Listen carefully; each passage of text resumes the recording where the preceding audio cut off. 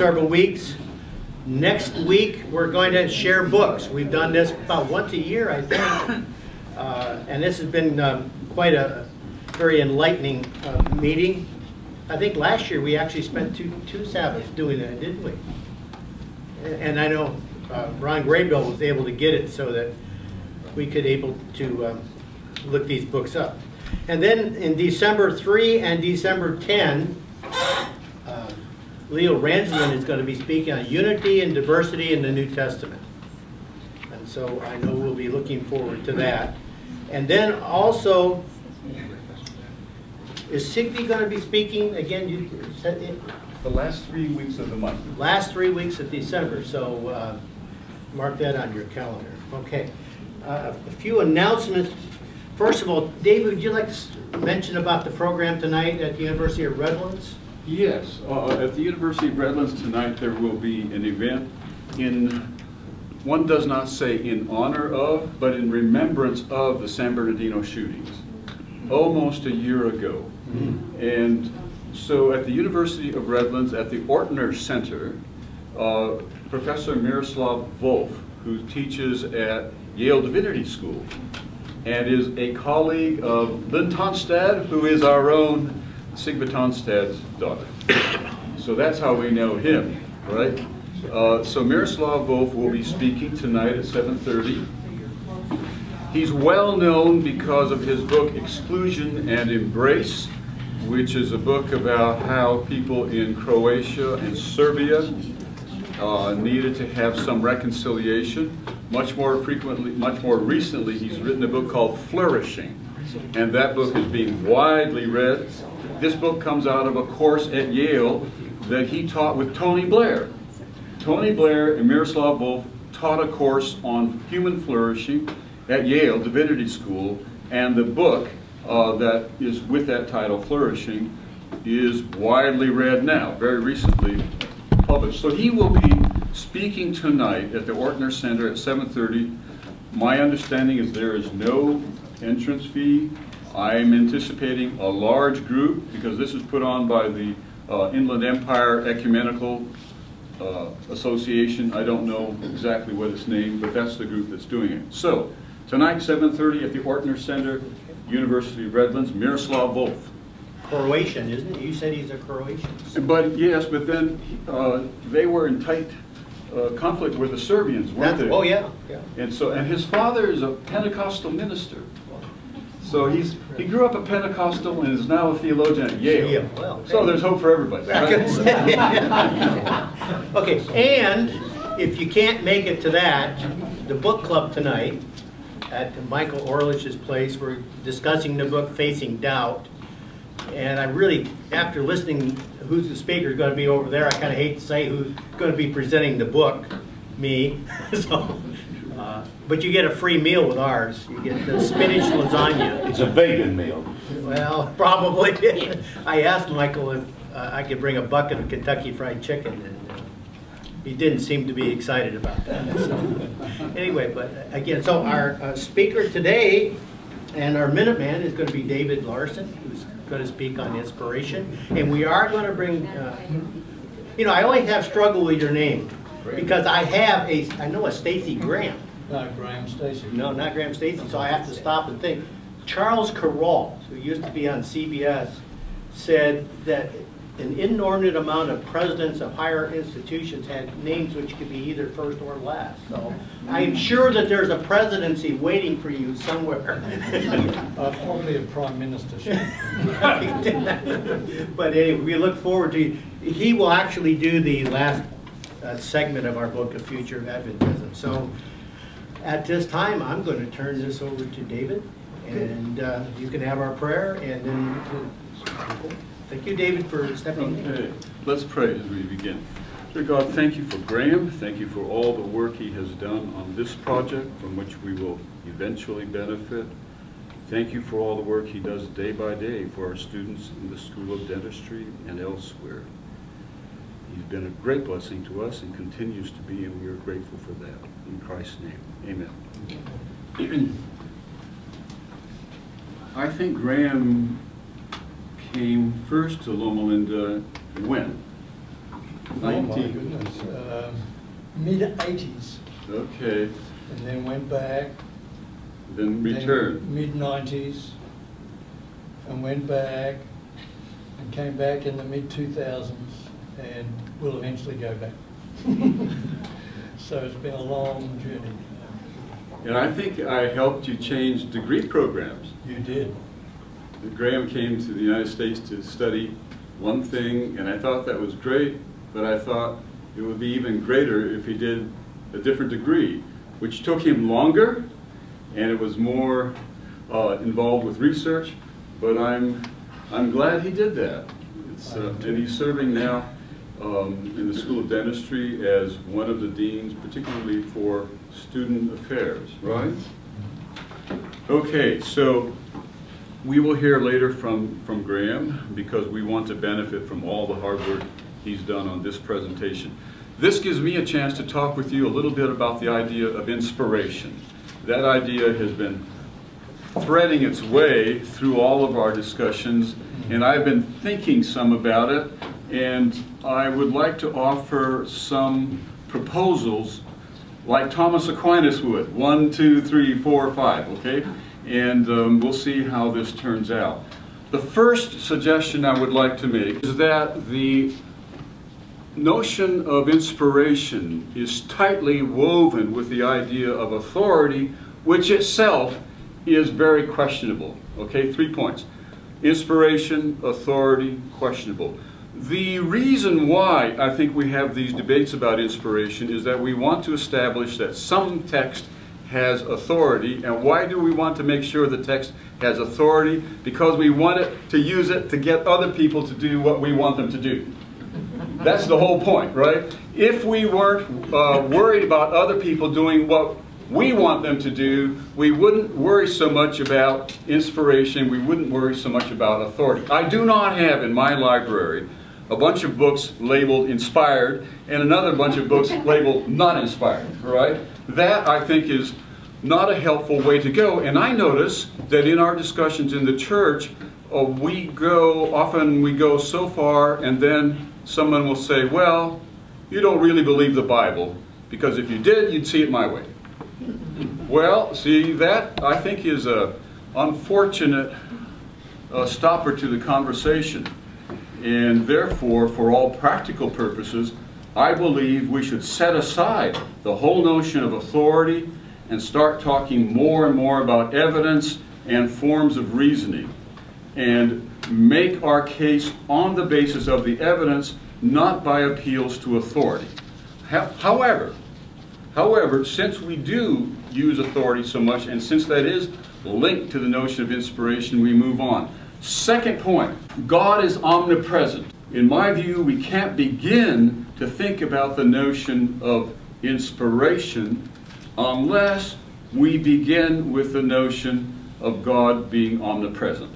And the two texts that I like most on this are first from the speech of Paul to the people at Athens on Mars Hill, where he talks about God as the one in whom we live and move and have our being. The one in whom we live and move and have our being. That word, en, in Greek could also be translated by. So it could mean the one by whom we live and move and have our being. And people get into tug of wars as to whether it should be in or by. Why not say it's both? Because it is in fact both. We live by God's grace and power, but we are enveloped in God's being, and God is enveloped in us.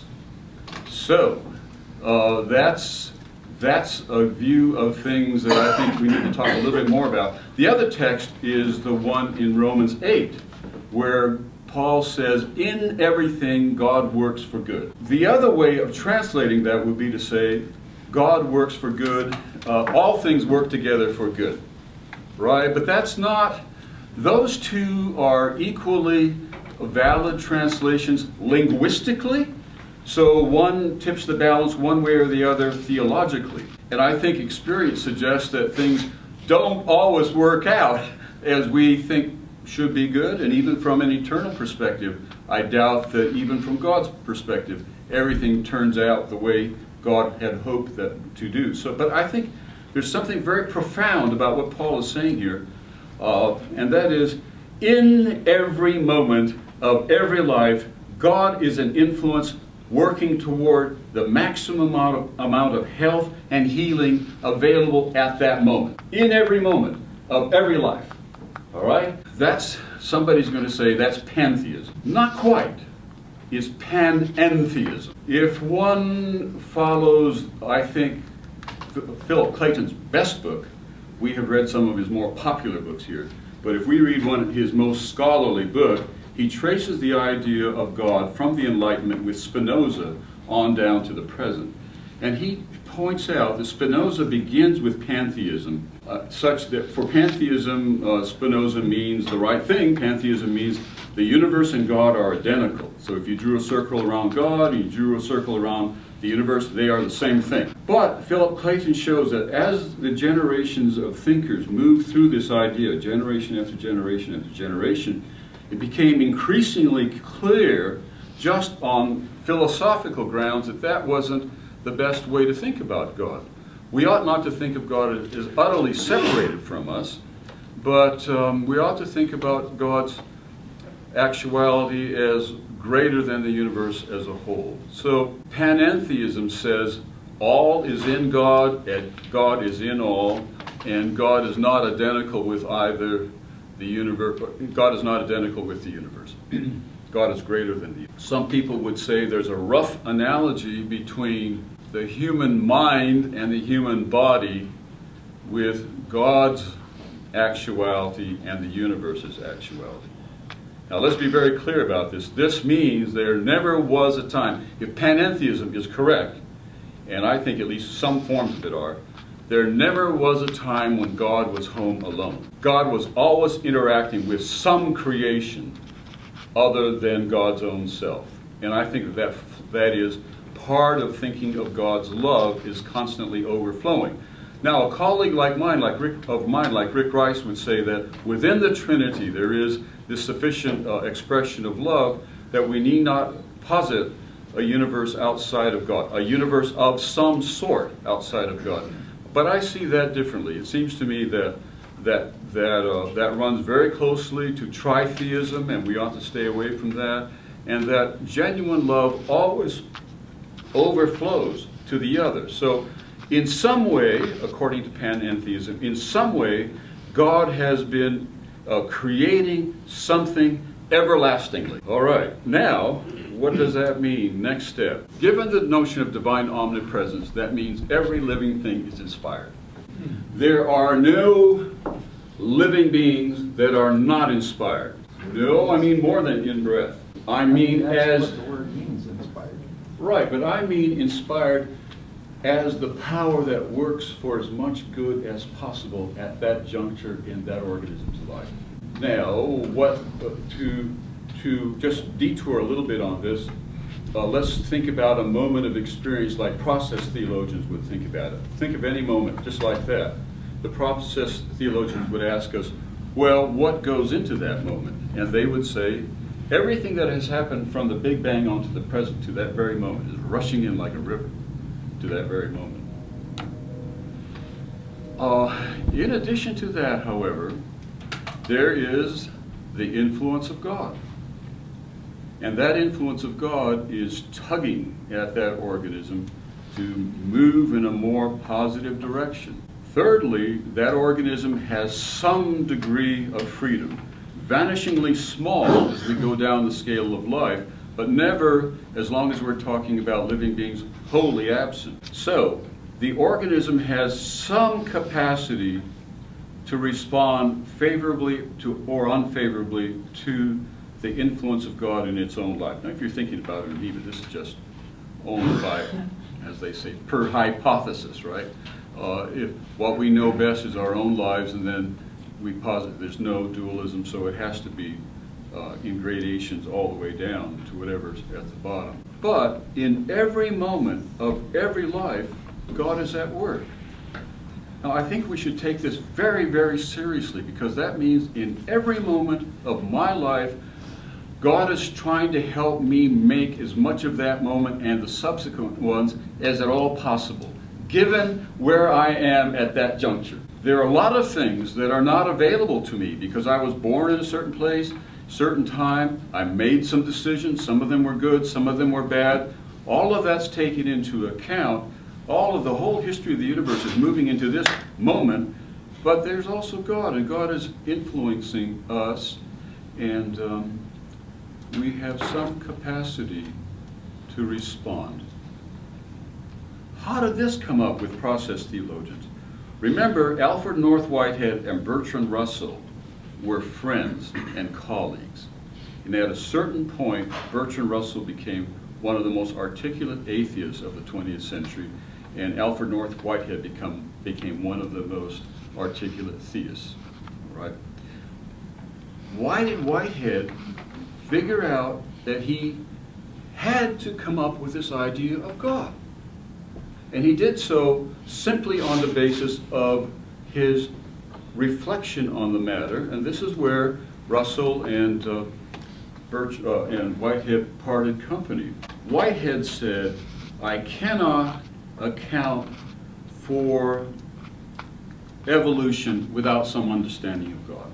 Otherwise, randomness would just produce randomness endlessly. But there is some directionality, he thought, to the history of the universe, and that without positing some powerful force tugging at the universe, pulling it in positive directions, evolution would not be possible. Now that's how he arrived at that.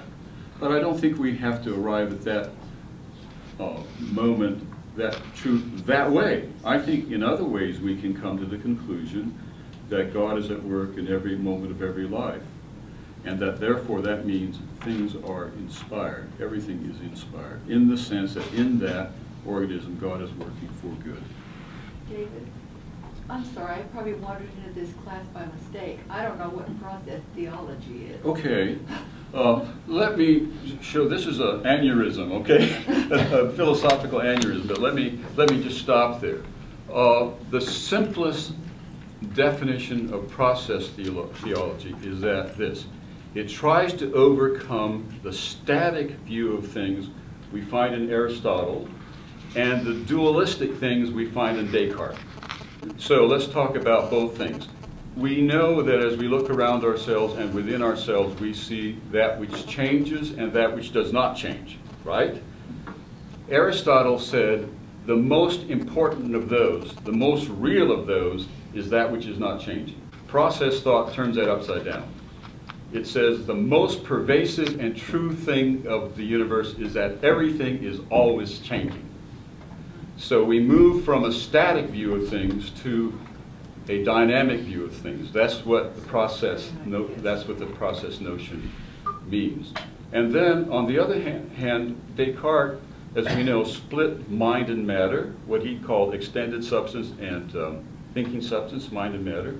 And ever since Descartes did it, the history of Western philosophy is a vain attempt to put them back together again. And so on one hand, so you have mind on the one hand and matter on the other hand. And so over time what you have is a number of idealists who will say the mental is supreme and original, and that the material is secondary and derivative. Okay? So just like we were talking about this change and staticness, now we're talking about mind and matter. And so a whole bunch of thinkers, like Hegel, like Kant, help me Peter, all the idealists all the way down, they're saying, well, given Descartes' split between mind and matter and our inability to integrate them, we are going to say that mind is our capacity to think. That's what's the most real thing about us. The materialists on the other, and they were mostly in Europe. The materialists on the other hand became more empirical thinkers, and they said, you know, what's really real is what we can touch. Matter is really real. And they were mostly in America and England. So even now there is this difference one can notice between continental thought and Anglo-American thought, because continental thought tends to be having taken the mental side of the divide between mind and matter, and Anglo-American and Anglo-American thought has taken the more material side. Okay? So, Whitehead said, as he looked at this, there's no way to put it together. Absolutely no way. Once Descartes split mind and matter, hundreds of years of thinkers have tried to integrate them, and so he said the only way to solve this problem is to go back behind Descartes before the split between mind and matter and posit that every actuality, without exception, is both.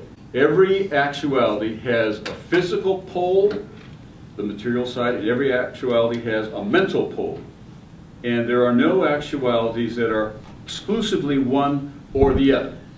And the reason for this is that once we let Descartes split mind and matter, we can never get them back together again, Bernard. Never. David, this is the most unique and marvelous presentation of process theology I've ever heard or seen attempted. All right, stick around. Stick around. But those are the two things. Process theology means, one, moving from seeing when one sees the world. What does one see most? Does one see that which is static or that which is moving? And secondly, when one sees the world, does one see a division between mind and matter, or does one see their unity? Now, one time, many years ago, and by the way, Graham Maxwell, Jack Provencha, Dalton Baldwin, who was the fourth one, Will Alexander, all knew process theology very well. A lot of people don't know this, but Will Alexander, who just died, knew process theology very well. His favorite process theologian was a man named Daniel Day Williams. And all the books that Daniel Day Williams wrote, Will liked the book called The Spirit and Forms of Love the most. And in that book, the chapter Will liked most was a book called Love and Knowledge. And in that book, Daniel Day Williams says, you can't really understand something if you hate it. If you want to understand something, you have to love it. And so, all I'm trying to say is that, you know, Will and he and I would talk process theology. I think I probably am the only person on campus who knew that he was very interested in process theology. But remember, he's a bit of a mystic, right? And therefore, Will senses what process theologians sense, that in every moment of every life, God is at work. And we need to be discerning of that. So, okay. How do you put together when Descartes said, I am because I think? You cannot think with the brain. Well, I think that's exactly the problem. When he says that, the rest of us are stuck for about 300 years. We just have to, and I think Whitehead is right about this, you have to go back and say, we refuse to admit the split between mind and matter. We refuse to admit the split between the brain and the mind, or the body and the soul. Now, I think you can hear some Adventist themes in this. One is freedom. Freedom's permeating every aspect of life. My colleague here, Dr. Zuccarelli, talks about us living in an ecology of freedom. Is that your word? Yeah, that's right. He's absolutely right. The universe is something marked by different degrees and forms of freedom. And unless we take that into account, we really can't understand things. And it's encouraging to me that a scientist like Dr. Zuccarelli comes up with this expression that I like so much. We live in an ecology of freedom. Take that seriously and see what that does to your everyday life. It's a very, very powerful idea. So, I'm still working on this idea. So, the fundamental things of the universe are instances of mind and matter which cannot be distinguished. So I guess we got up to that because the question was, what is process theology? So let's get back on track here.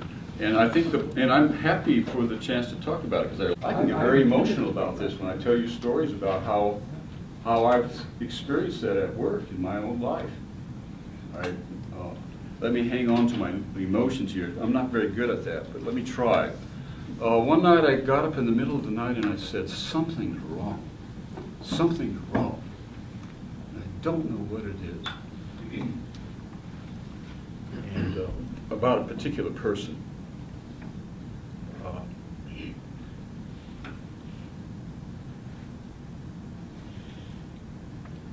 So I emailed that person and I said, I can't sleep. I wonder if you're having a rough night too. I didn't hear back. Next day, this person writes back to me, thanks for writing, because after you did, I was able to sleep. There's something working for good in our lives. What did Jesus say? Let those who have eyes, what? See. Let those who have ears hear. We need to be, people, I'm looking at John. John Testament can help us. He's promised to help us, and we'll schedule him. He can help us to be more discerning. God is at work in every moment of every life, and for the most part, we are blind and deaf to it. All right, so if everything is inspired, we don't ask questions like, is Mozart inspired or Ellen White inspired? They're both inspired. Is the Bible inspired or Plato inspired? They're both inspired. But, what does the Bible say? In which Timothy is it? Scripture is given for practical purposes, for instruction, for reproof, for edification. The Bible's role is not that of the only inspired actuality in the universe. The Bible's role is the unquestionable source of practical wisdom for the Christian community. Aristotle had a word called phronesis. It means wisdom, the ability to pull together theory and practice. Good clinicians have that. They've done all the basic science work, but over the years, they've developed a hunch as to what goes on in a person's life. Bob Reeves, Donna Carlson's husband, once said to me, Dave, when I walk into a room, it takes me about 8 minutes to know what's going on, but then I need to spend time with the patient to help the patient know what's going on. There's an intuitive sense. Now, the first person out of medical school is not going to have that intuitive sense, but if you do that year after year after year, you start discerning patterns and tendencies, and you're able to be very, very discerning. And that's a very, very important thing. So, Ellen White says this. She said, you know, I get criticized for being radical. All I'm doing is telling you what Ellen White says. She says that the person who is making shoes on the hard anvil is doing God's work. The one who is doing business is doing God's work there and then. And I think of us here at Loma Linda equipping laity for ministry. That's our job. We are not equipping clergy, we are equipping laity. Now, the Bible is unsurpassable, it's unique, it's distinctive, not because it is the only thing that is inspired, but because it has a specific role that nothing else has. And the best way to understand that, I think, is to think of the Constitution of the United States. That, the Bible is not the Constitution, but I'm using that as a rough analogy. The Constitution does two things for the United States. One, it creates it.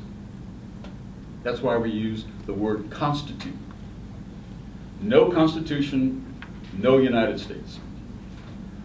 No attention to the Bible, no Christian. Just as simple as that.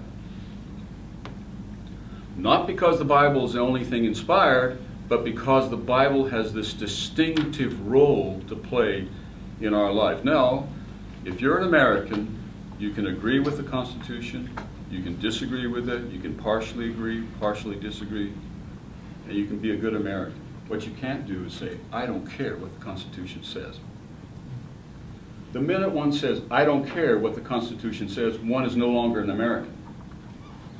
Same way with the Bible. You can agree with it, you can disagree with it. The Bible doesn't require you to believe everything it says. We're the only ones who do that. You can agree with it, you can disagree with it, you can partially agree with it, partially disagree with it, but what you can't say is, I don't care what the Bible says. The minute one says that, one is no longer a Christian. One is no longer a Jew. One is no longer a Muslim. The Bible constitutes the community of faith, just like the Constitution creates the nation. Secondly, though, the Constitution is the place to which all arguments ultimately drive. There is no further argument than to the Constitution. When the Supreme Court says this is constitutional or not constitutional, there's no further court of appeal. That's it. Likewise, in the life of the Christian church, everything drives to the Bible. And in the end, that's where the final arguments have to be made, and that's where people have to make the final decisions according to which they will live their lives. So the Bible is like the Constitution in that it creates the community and it creates the ultimate context for the final conversations and debates within the community. I do have a question. Then who is our Supreme Court with respect to the Bible? That's where it gets dicey. That's right. Who decides what it is? Well, that's true, though. It's true in the nation, isn't it? We have the Supreme Court there, but we don't have one here. But we have people who think they are. That's right. No, that's absolutely right, and that's part of where we're stuck right now. We are never able to say as human beings that we understand the text or we understand the will of God with absolute clarity, certainty, and accuracy. We simply cannot say that. We are mere humans. And so we listen to each other, we talk to each other, we try to learn from each other, but in the end, each one of us has to make a decision and live according to that decision. But for us to try to force our wills on others is not appropriate. Just one illustration here, and then, well, let me go, just finish this off if I can.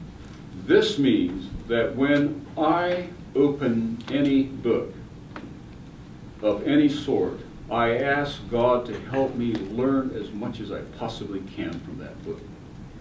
Any book. Any book. And I think God has blessed me in that respect. I think God has helped me to understand a lot of books. And it makes no difference to me whether I open up the book of Job or if I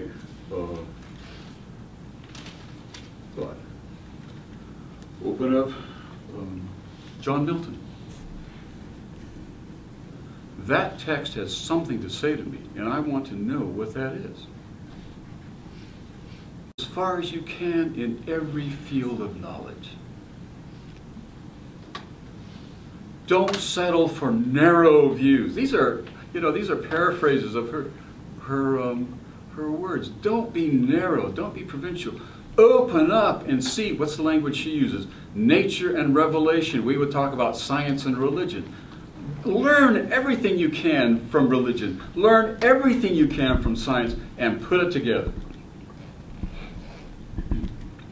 There is a Loma Linda tradition of theology, and I've tried really hard to try to figure out what it is, but it goes back at least as far as Arthur Beetz down to the present. A lot of you knew Arthur Beetz, but you know Jack Provencher said his life with when he worked for Arthur Beetz, that was the happiest period of his life. Arthur Beetz was a powerful influence. what is the Loma Linda tradition? Roy used to get very upset when we talk about the Loma Linda tradition because he thought that we were saying we are the only people who think this way. No. We are saying we are amongst those people who think this way. But the Loma Linda tradition, in its own way, is exactly the process thought tradition. Number one, things are on the move. One never tries to freeze things as though they last forever. The Loma Linda tradition is that of movement, movement, movement, movement, movement. Nobody amongst my colleagues has ever said, well, you know, that's not what we used to think, and tried to stop thinking, anything on that basis. Let me say that's not what we used to think, and this is why we used to think this. How does this compare to that, so forth and so on. But movement, movement, movement, movement. Secondly, integration, integration, integration. And I'm using this gesture quite deliberately because one of our new professors, Eric Carter, used it at a recent faculty meeting when we were talking about the theological tradition of Loma Linda. And he was listening as a brand new professor, and finally he said, you know, it just is like this. Religion and science, art and medicine, everything comes together. We aren't in the business of driving wedges between different forms of knowledge. Everything's moving and everything needs to be integrated. So those are the two things. I end with a story. Did I talk all the time? Did I talk the whole time? Okay. 10 after. 10 past 11. Oh, so we have some time for discussion. One day, many years ago, in the early 1970s, Graham Maxwell came to our faculty meeting, sat down at the end of the table, and he pulled out a letter from his inside pocket. And he said, I've received a letter from Ted. Who's Ted? Neil's son. Graham and Neil were classmates. And Graham said, I thought you'd like to read it. Hear me read it to you. Now, Ted Wilson had just started his ministry in New York. And it was a theological reproof of Graham Maxwell. So here you have this young man who's starting his ministry, felt authorized to reprove Graham Maxwell theologically. What had happened is that Ted Wilson had been in a library there and seen that Loma Linda had helped sponsor a conference with some people at Claremont, and he thought that was being unequally yoked with unbelievers. He didn't realize that we have common concerns about overcoming dualism and also talking about the integration, no, I'm repeating myself, overcoming dualism, talking about the flow of things, and emphasizing God's love rather than God's power as a unifying theme for all of Christian thought. So Adventists and those people, not everybody at Claremont, but Adventists and those people at Claremont had a common interest on these three themes that were distinctively Adventist themes, and Elder Wilson, the man who's now Elder Wilson, took it upon himself, without understanding what he was talking about, reprove Graham Maxwell. And I was very young. I came here when I was 27. And I sat there and I listened to this, and I wondered how Graham would respond, because it seemed to me so arrogant. And it seemed to me so uninformed that I marveled that he would do that. So I waited. Everybody around the table waited. Then Graham folded it up and he said, "Who?" That was it. That's all. Okay, somebody wants to say something. The big idea is God is in everything everywhere, but how God is functioning everywhere and in any particular place varies. That's why I have no trouble talking about God inspiring Ellen White. Of course God inspired Ellen White. Of course. No doubt about it. Anybody who can do as much good in her life as she did, was responding to God's presence in her life in very profound ways. Perfect? By no means. By no means. But God used her.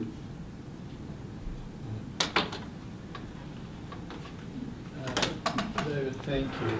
And publicly, thank you for today. This has been inspiring, literally. I thought nowhere near the depth that you've done, but maybe a little shallow part of this. But I've often wondered whether the whole notion of God inspiring, and you've really expanded that word, whether God, the top-down method, I've just tried to think about the inadequacies or the limitations of that, and I've allowed myself to be a bit apostate maybe, and to think maybe it's actually bottom up, and that the way God, the human agency, in other words, the way God seems to me to work in the world is when it deals with other people, only through people. I mean, I know there's this thing that we conceptualize called the Holy Spirit, but I've never seen it, I don't know it. I'm not saying it's not there, but I don't know how it works. But what I do know is that intelligent, thoughtful, dedicated, holy, men and women of God, as they think about the journey towards God, that's the only way that love can be expressed on this planet. It's from people to people. I mean, you can make all these sort of statements about, well, God loves us there. Well, I mean, but the way it gets worked out is it's people doing it. People take care of each other. Or people become intolerant. We've got to refine that. Or people become horrific, Holocaust, and we've got to refine that and see the error of that and the enormity of the evil. So I've tried to wonder whether inspiration isn't in fact people as they think about God, write, express, lecture, tell, do stuff, and then over a period of time we get to think about that and reflect on it, alter it, refine it, change it. And I'm actually a little bit comfortable, maybe too comfortable, with the fact that and I'll go to the scriptures now. The scriptures as an expression of God's inspiration are good people, holy people, reflecting on God, applying it the best way they could, and that we have the moral obligation to sort of refine, think about, apply, change, whatever we do with that as we move forward. I know that's a sort of a simple sidebar to what you're saying, but what do you think of that? I don't regard it as a simple sidebar. I think it's very, very profound. And I'd like to begin by saying I think you have seen the Holy Spirit at work. I think you've seen committee meetings that were locked tight, just locked tight. How can we, and then someone makes a suggestion and moves forward. As a clinician, you've seen people whose lives have been mangled by misfortunes of all sorts, but you've seen within them a remarkable grasping for wholeness. Right? Have you not seen that? That's the Holy Spirit's work. We never see the Holy Spirit as such, but you've seen it. Everybody in this room has had moments when they have seen breakthroughs, insights. Somebody was listening, somebody was hearing that there's a better way to do this. This business we are in, this is a sidebar, and this is a sidebar, but you know, we are stuck on this women ordination thing because our leaders have so little imagination. They think the only options are either to allow disobedience or to coerce obedience. There are 1,000 other ways to deal with this issue, but there's no imagination. It's all just stuck right there. I want to continue and then I'll come back. So you have seen it. We've all seen it. And God never works except in incarnate ways.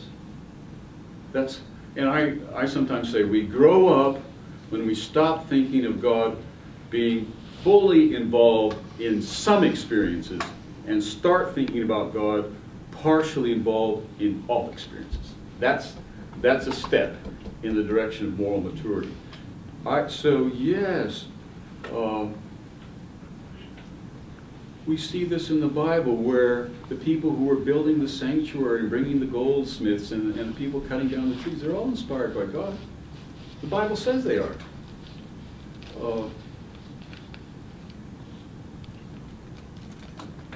That's response to the first part of what you said. What was the other part?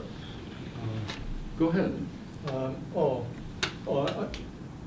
I think I was just focusing more on, and maybe it's a bit too humanistic, but on the human agency part of it, that's the only way God works, I think. From when we have to deal with people, it's through other people. So I think I'm encouraged that inspiration, maybe a little more closer to you, and it's just using a different metaphor, but inspiration is not so much top down but bottom up. I think it's not so much top down and bottom up. It's also more inside than outside. Yeah. Okay. Okay. For us now, yeah. If that's all I'd said, I'd be a pantheist. But that's not all I'm saying. I'm saying that God is more than what the presence of God inside me. But there is that of God, like the Quakers say, there is that which is of God in each and one of us, every organism. So we tend to think that the Holy Spirit's out there and then every so often sort of penetrates. No, the Holy Spirit is at work within all of us in every moment of our lives, if only we would see it. And you know, life is hard. Life is hard. And we get into very difficult circumstances, and it seems we don't know what to do. But there are always ways to improve things, at least a little bit, if only we will be sensitive to God's presence in our lives. Yes, ma'am. I don't even know if this is exactly on point, but what you were saying about lack of imagination, several weeks ago there was an Association of Adventist Women meeting at La Sierra, and I think maybe some people here went to it. I had an unusual experience in that Jack and I spent a year at Sarun Shaw Hospital, and before we went, someone put me in contact with a young Chinese woman who was studying theology at Andrews University, and lo and behold, there she is at the meeting last month, and she's the pastor of a very, apparently a large church in Beijing. She's the senior pastor. One of the things she said was that God loves diversity, and any attempt to force unity, force likeness is against him. And I thought that was very interesting. Then I was reading a book, it's not a new book, it's Jacques Ducan, maybe I'm not pronouncing his name right, but it's a book on Daniel. And he traces the forcing of uniformity, this lack of imagination, from the Tower of Babel, when we've all got this one language and this one purpose and we can just do anything. He brings it down to the point at which Nebuchadnezzar is trying to force everybody to go through the rote, commanded obeisance to his golden statue. And Ducan says again, to force unity is satanic. To allow freedom, that's the real, and change and movement, I guess, that's the real religion from God. So I just wonder, I don't know how old he was, I don't know if he's still alive, but I'm sure he was at the seminary. What happened to that thinking? What happened to that thinking? Where did it go? Well, there was a big change in the seminary faculty along the way. That's a big story unto itself. But Jacques Ducan is a Jewish man. Yes, I know. He is a Christian man and a specialist in the First Testament of the Bible. I think he's written the best book written by anybody on Jewish-Christian relations. His book on that is better than anything else I've read. And his daughter is a philosopher in New York City. So that's a very, very helpful. I'm glad you found value in that book. But the Holy Spirit was at work in China all the years that we weren't there. Yes. And they were doing just fine, thank you, right? They didn't need us to tell them what to do. She kept saying, God could have chosen any man, but he chose me. That's right. And the work, the Adventist work in China is flourishing. Yes. The best thing we can do is let God lead them, stay out of the way. Absolutely. Yes, Peter, and then we can. Thank you for sharing with us your thoughts about the inspiration and about the process theology, especially about the inspiration of the Bible. And when we were talking, it came to my mind some very interesting, beautiful words of one of the fathers of the church from the 4th century, Diodorus of Tarsus. I know the name, but I haven't read it. Go ahead. Yes. Well, he said that the Bible is teaching us what is useful, and it's exposing what is sinful and correcting what is deficient. In this way, it's perfecting the human beings. Right, right. To me, it's all so beautiful, so, Yes, so memorable. Right. And also thinking about, I like that. yeah, because I understood that you are advocating unity in diversity, if I understood you correctly, in reading the Bible and about everything. Right. Yes. And it came to my mind that it may be that the fathers of the church, the way in which they were looking at inspiration, the Bible, it can help us how to read the Bible and how to interpret it. And they were reading the Bible holistically. They were reading the Bible Christologically, communally, contextually, and participatory. Wow. And I can say a few words about each one. When they were talking about holistically, they were talking about the whole Bible, taking it as a unit, not the Old Testament, the New Testament. And they were talking about Christologically, to look at it, Christ the center of the whole Bible. Communally, they were reading and interpreting the Bible in the church.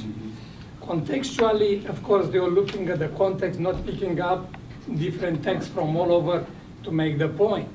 And participatory, to participate, not only to read. And I was thinking at how Augustine looked at this problem when he said that we should not only read Christ was crucified, but we should say also in a participatory way, I was crucified with Christ and I was resurrected with him. Paul said that too, right? Thank you. Let me ask you a quick question, and it forces needing to bring this to a conclusion. Now, the author you mentioned, Greek tradition or Latin tradition? It's both, basically. Okay. Well, of course, Augustine, it's Well, yeah, that's Latin. But right, the first, right. And Diodorus, I think he's Eastern. I think so too. The reason I think he's part of the Eastern tradition, and the reason I mention that is that John Wesley, who is our spiritual grandfather, said we ought to read more from the early Greek fathers. Right. He thought we were reading too much from the Latin fathers and the legal, right, forensic, substitutionary, that sort of thing. Right.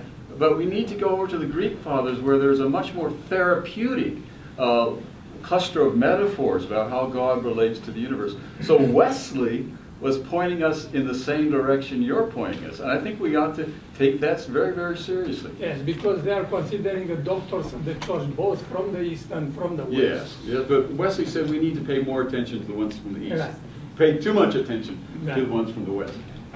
Just want to say, Randy Roberts' sermon this morning was really on the same thing, where we talked about seeing, just now, talked about seeing God is involved in all events, all books, and this kind of thing. Randy Roberts talked about, in preaching from Habakkuk, interesting text, how he used it, that God is in all people. And whereas we tend to draw lines in the sand, it's the other side who is evil and we are good.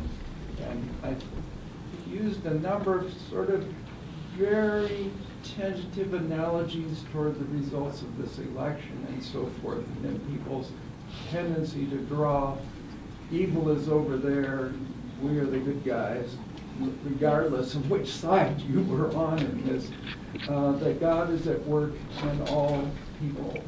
And there is no one in whom God cannot be at work, even those we think are on the wrong side. Right. So that's kind of I like that. continuation of this same thing. That's a perfect illustration. As a nation, we are in a tight spot and people think we have only two alternatives. No. There are 1,000 alternatives that will move our nation in a healing direction. And we need to be amongst those who are finding those creative solutions instead of returning again and again to the old, worn-out patterns when God is inviting us to do something new and better. Thank you very much, David.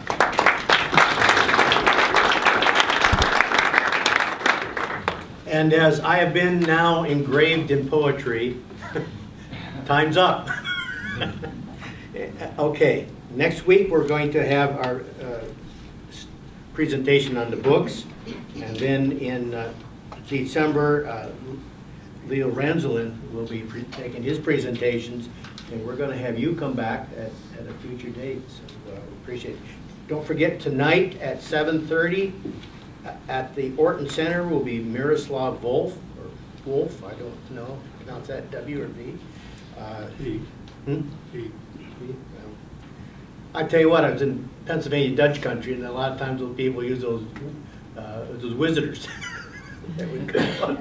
So anyway, speaking tonight at the Orton Center at the University of Redlands, and then also 6:30 tonight, the book club is going to be looking at Reinder Brinsma's book, Facing Doubt. And so you have before you our benediction. If I can do this one. Let's read this together. The Lord bless you and keep you. The Lord make his face shine upon you and be gracious to you.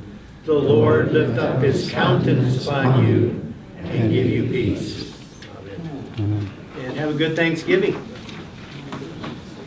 And you'll be around just a little bit if someone wants to talk to you, David.